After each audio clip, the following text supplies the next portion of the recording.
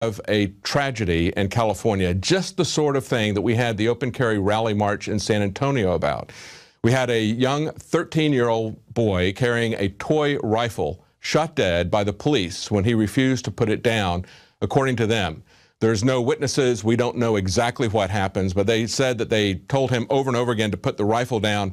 This is why we had the rally in San Antonio. The open carry movement is trying to dispel the irrational fear that people have about guns, especially the fear that cops have, these armed and dangerous Barney Fifes. Now, at the open carry rally in San Antonio, Alex Jones and Anthony Gucciardi encountered the chief of police there at San Antonio and questioned him and one of his deputies about whether or not they would confiscate arms from citizens if told to do so by the government. Would they obey their oath of office?